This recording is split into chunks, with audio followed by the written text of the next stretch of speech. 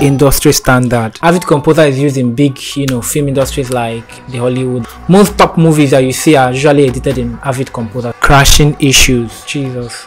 Crashing issues, PremierePro, user-friendly. PremierePro is more simple and easier to use. Multi-camera editing. Avid handles multi-camera editing actually better than PremierePro, so Avid Composer.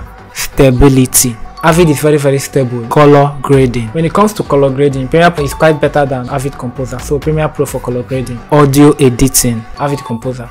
Motion graphics, PremierePro. Even without the After Effects, you can still do some cool stuff in PremierePro too. Yeah. Speed, PremierePro. Cost effective, PremierePro. More plugins and templates, PremierePro. Beginner friendly.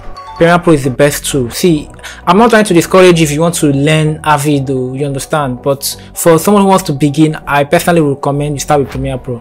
Professional friendly. Avid is for professionals. Faster rendering. PremierePro. Media organization. Avid. More built-in features. PremierePro. Support raw footage better.